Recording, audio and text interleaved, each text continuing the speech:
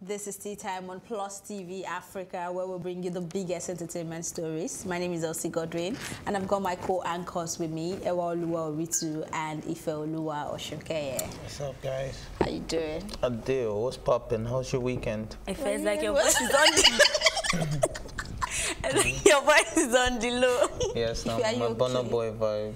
Do you want to share anything with me? Do you have some? Do you have something you want to say? No, I really don't have anything sure? to share. I just had a very stressful weekend and a stressful morning, but it's all good. Yeah.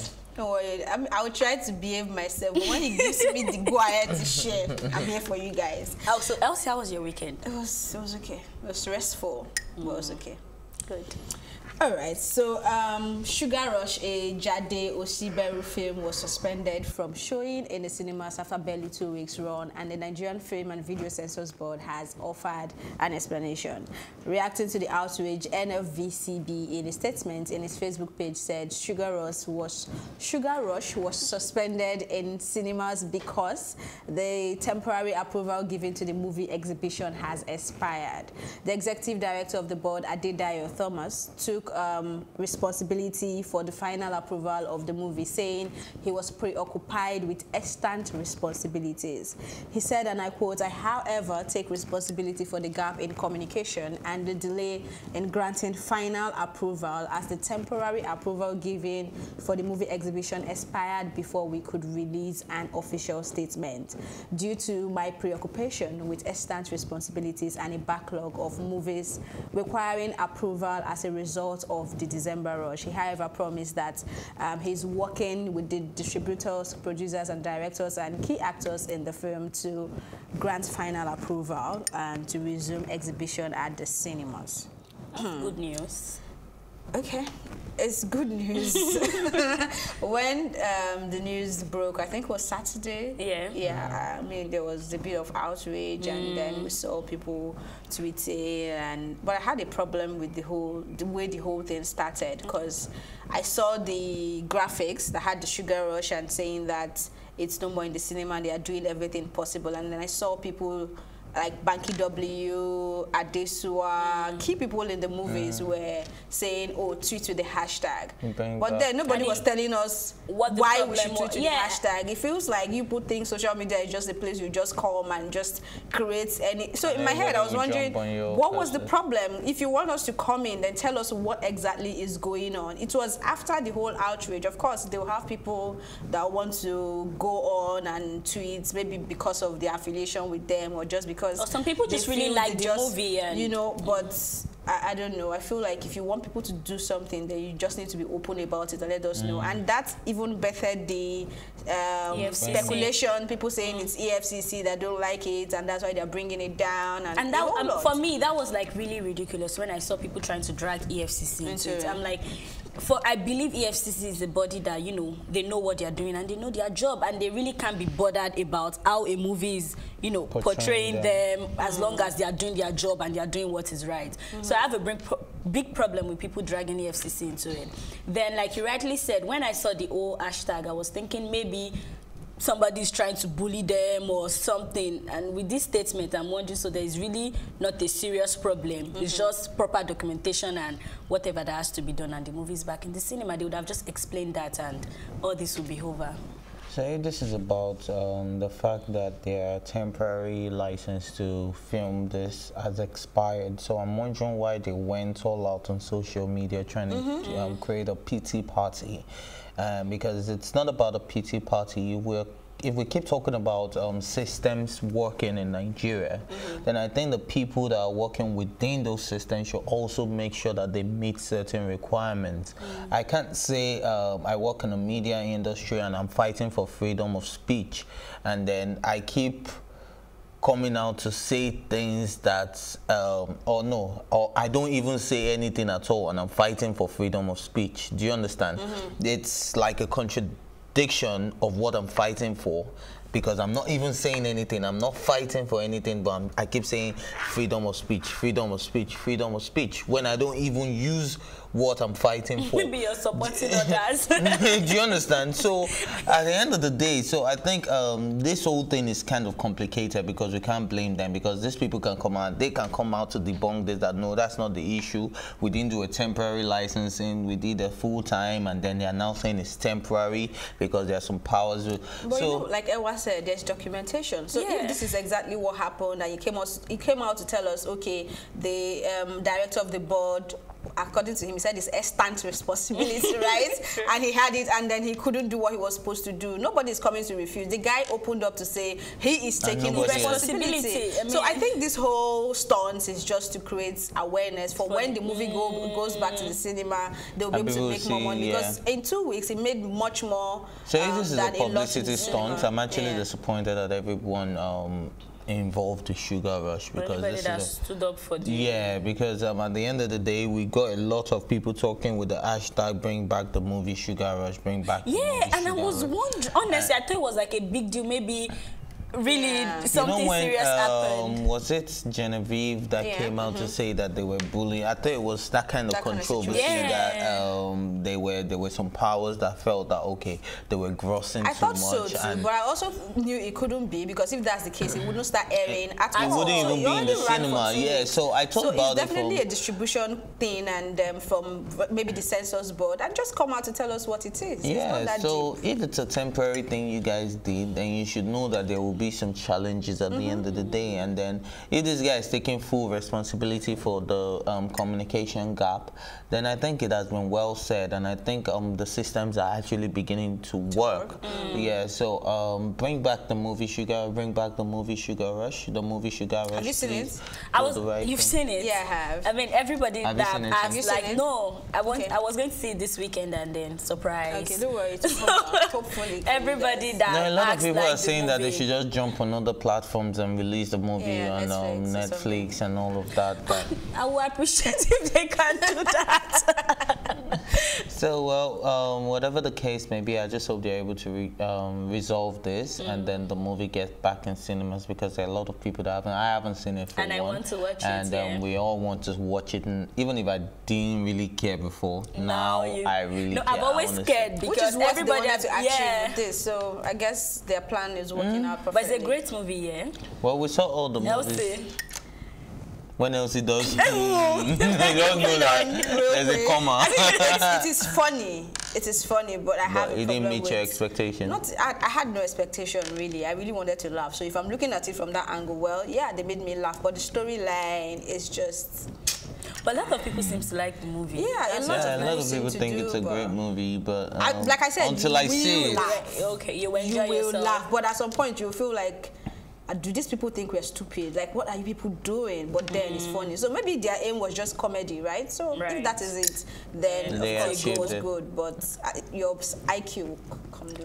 Okay. Your IQ. Oh wow. Then I don't want to see it. You need to see it because you will laugh. You need some laughter in your life. But my IQ, go. I need my IQ in my life too, please. Okay, let's move on to the next story, which is a good one. Burna Boy gets Brit Award nomination.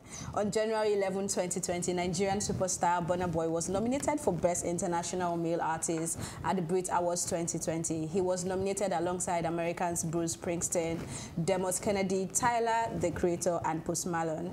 The Brit Awards 2020 will be the 40th edition of the British Phonographic Industry's annual Pop Music Awards, and will hold on February 18, 2020. So that is congratulations to Burna. Like, he's the real international. I'm telling you, he's the real definition of international. Right now is making some power moves, and I'm really proud of that. Like, and he's very, very low key. He's not the loud type. There are a lot of people that are making this type of achievement, like some people that you know, and they would be it would be all over the news. Everybody's talking. In fact, they are the ones even bragging about it. But that's okay. They're the ones tooting their own on, and at the end of the day, Burna Boy bought a Ferrari and a Rolls Royce in the space of the same month, and it was lucky. He posted on social media No, my point is, even if you want to buy all these things and put it out there, as long as you're working for it and it's your money and you have it, my dear, we are different people. So for this Brits Awards, I'm really glad that Burna Boy keeps winning, and I'm sure he's still going to win this award because when I looked at the people he was nominated alongside with, I believe that he has a 80% chance of winning this award compared to these people. There. Yeah, Post Malone is there, but when you're talking about internationally, I think Burna Boy is, Post Malone is big in America, he's big in other parts of the world, but I don't think it's as big.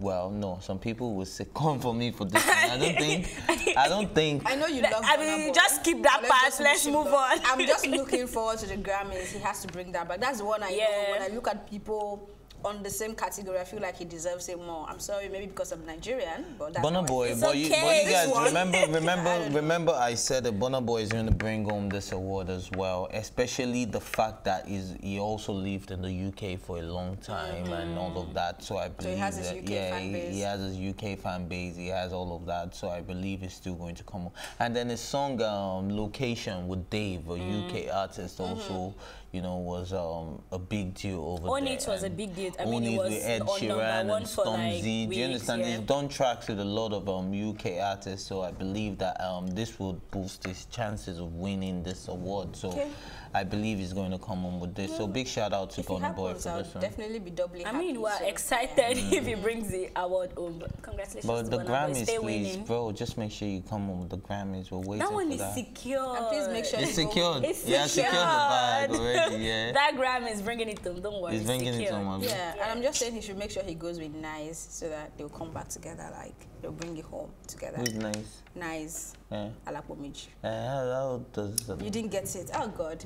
It's time for a quick break, but before that, you need to hear this. Pinkberry Gourmet Frozen Yogurt Nigeria is making it happen this January with sweet offers. You get to enjoy 3 cups of the tasty and refreshing yogurt for just 2,000 naira. Head over to any Pinkberry Gourmet Frozen Yogurt store near you and be a part of all the mouth-watering offers. Tea time continues right after this break.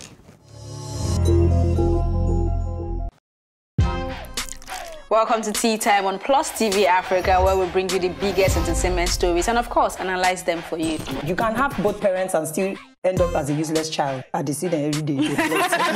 Most times I worry more about where I'm coming from and where I am now, and that determines my next step. Why are you sounding like Alibaba now? Plus TV Africa, we're feeling good. No time to dull, everybody feeling alright.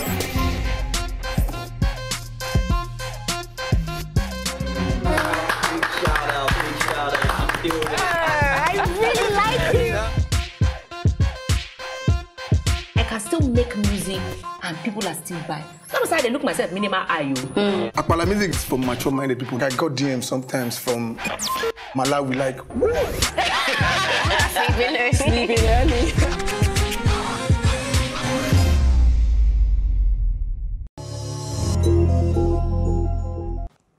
This is still Tea Time on Plus TV Africa. Controversial rapper Black Bones opens up on his relationship with his dad. He took to his Instagram page to vent about his absent father. He said, and I quote, "My dad that ran to another country when I was born didn't ever see him till I was a teenager. He's talking to me about disrespect. When I finished uni and came to Lagos, I asked for his help. Man left me on red. Fast forward 2 years of not talking, he sends this." I'm sure he shared the screenshots that you see on the screen, but I think the man was really overreaching as far as I'm concerned. Honestly, for me, I think however he wants to feel about his father is very okay, or whatever issue is going on. But, you know, bringing it to social media is very, I mean, it's just, there's some things that should just stay off the internet. We don't need to know really. Now that we know what you want us to do, nothing.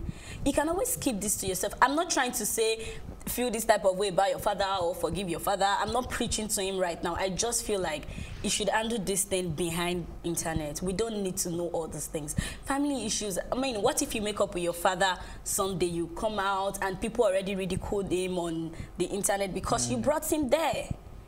Now, when people now keep talking about your father trolling him and you've settled with him, how do you handle it? You say people are coming for you and you don't like it, but you brought it to them.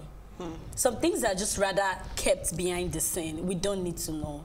That's how I feel about it. Okay, so in as much as I'm a big fan of Black Bones, I'm totally not in support of this whole thing, because at the end of the day, even the Bible says honor thy father and your mother. A lot of people are saying that the fact that someone gave birth to you doesn't actually mean that they played a fatherly role. Doesn't mean that they deserve the honor. Yeah, it doesn't even mean that they deserve the honor and all of that. But one thing is for sure is that their blessings go a long way, whether or not they were there. Everybody makes mistakes. Black Bones himself cannot tell me that he doesn't have some things. Exactly. I mean, what if this man honestly is just now trying to right his wrong? So it's not about, and some people are actually saying, and I think that's true, that this is a lot of pride, especially when you have not blown. If it was a Wizkid or a Davido that is coming out, we'll say that, okay, they're international stars, they're doing good. This man, how much do you have Black Bones? Honestly. How much do you think you have really blown? This can actually affect your career in a lot of ways. Yeah. I'm not talking about the physical now, I'm talking about spiritually. Do you understand? Like, this can really affect your career. As in, and like Ewa rightly said, there are a lot of things that shouldn't be brought on social media. Settle this thing. It's a personal family issue.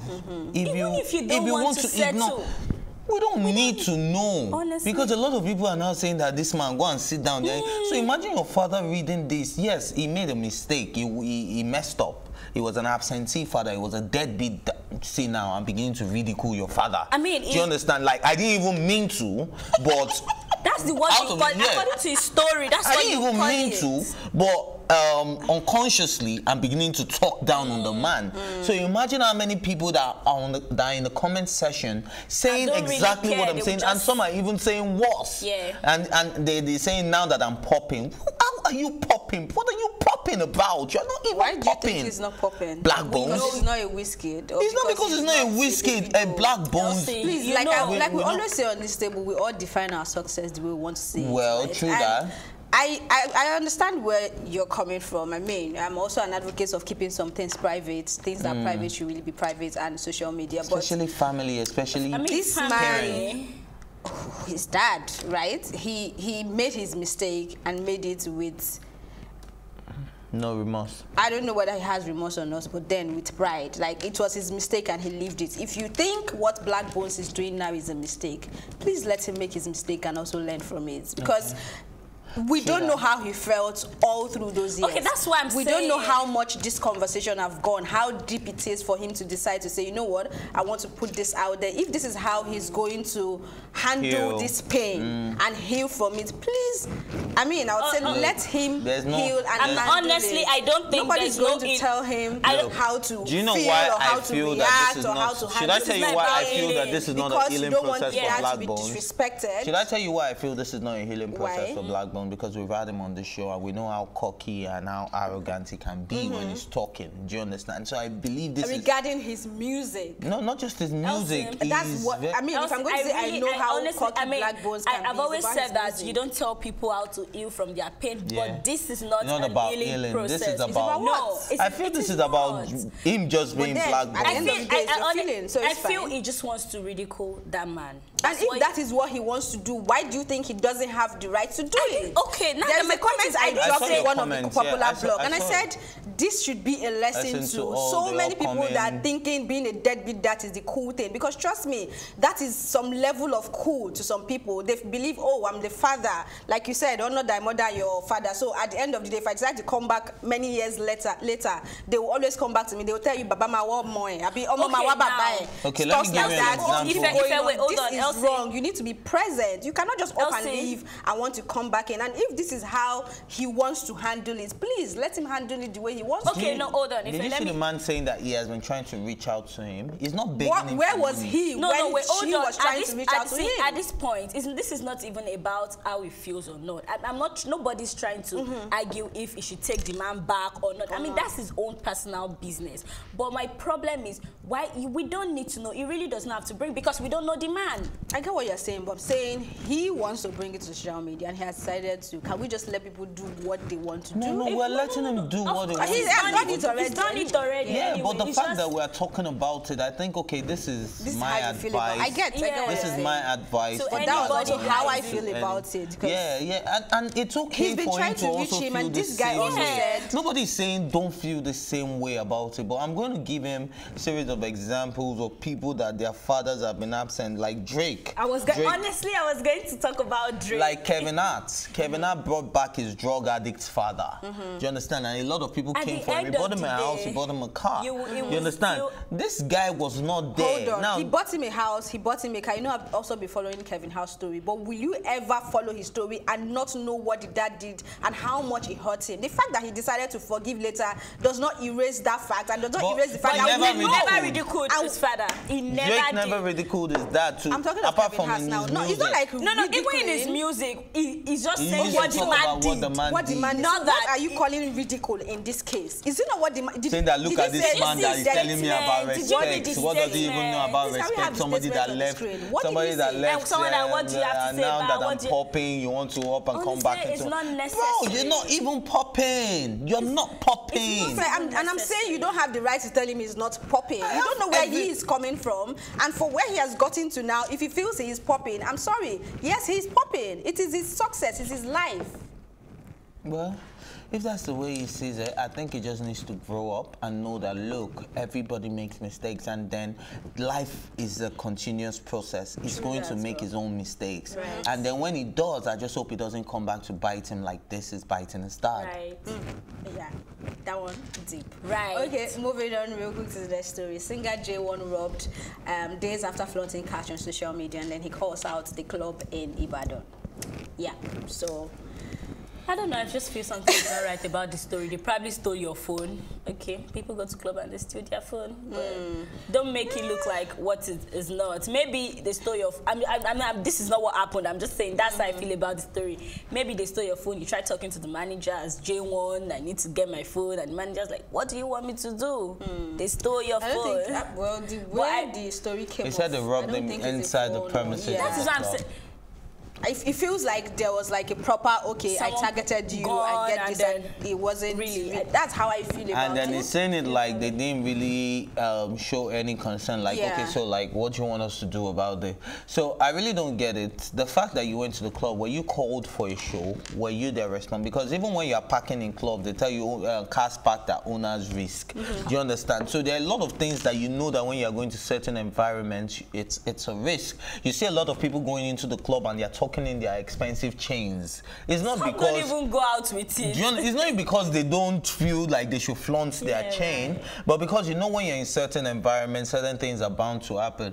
And then I feel like if it was robbed, report to the police. What do you want us to do? Not the and then when you tell the managers, and the managers are like, okay, we'll look into it, and you're like, no, these are your guys, you need to get there. So what was your approach? How did you approach the situation before the manager started reacting the way they reacted? Well, unfortunately, we don't have Do you understand? So the fact that we don't have full details... He said something about them fighting him and all that. But, I mean, as much as we don't have full details, it's also a matter of you knowing if you were treated right or not when it comes to customer service. At the end of the day, you went to a place to spend your money. And well, true that. I get so where J1 is we don't know how the robbery happened. Whether it was really, your phone was just on the table, or your money and somebody took it. No, I think it was inside the compound or something. So if it was like somebody pointed a gun, or I mean, nothing is impossible, but fortunately, we don't have the full story. I just feel report to the police if you think you were. And then trying robbed, to defame the club is another problem. Don't go there, or they will rob you. They will do. The fact that it happened to you doesn't mean that that's how they operate. So I don't know why a lot of celebrities think that they can use their platform to bring down brands. Especially when you're not telling that full story. I mean, there are cases where you go to a particular place and they treat you a certain way, and you can actually feel like, Elsie, don't go there. If this has happened, this is how they will treat you. It's not because you are a celebrity. I've been in that situation where there are places I've gone to and the service or even the food is terrible. I would tell my friends, I'm like, please don't go there except you are fine with terrible food or terrible service. It's something anybody can do. I get where Ife is coming from, because if you have like huge following and maybe what happened is not exactly what you're putting out there and you're just ruining somebody's business because you're angry. I mean, we should. Well, but we don't know. And then he's saying that he's now saying that the club paid bloggers to even defame him, which I did not say anything until he put it out there. Do you understand? So I don't know if this also looks like a publicity stunt. I don't know if you guys saw one of those funny things that happened on the popular blog site where upcoming artists are now putting out different stories, like the King Nina thing, like one and all. You understand? Like, I really don't get it now. King so Nina maybe, story, is it lie? yeah, the girl has come out to say that it's a lie, that she lied about it and she's sorry about it. No, she came to apologize to the King Nina now, right? That's what she came out to do. So that's what I'm saying. There's this other guy that was arrested by military personnel that they paid him for a show, and I'm wondering who paid this guy 600K for a show. We don't even know you, bro. Maybe that's why I don't believe J1's story then, because I've seen a lot of publicity. Maybe and maybe not, but if they really want to blow up, maybe she should contact EFCC and see me, and we'll see how that goes. Right. And that's biggest influencers. this episode of Tea Time. Thank you so much for watching. And remember, you can watch this conversation all over again and all exclusive content by subscribing to our YouTube channel at Plus TV Africa. You can also watch Tea Time on Oritu TV and in London on Ben Television. My thank you as always go to my co-anchors, Ewaoluwa, Oritu, and Ifeoluwa, Osunkeye, and the entire production team.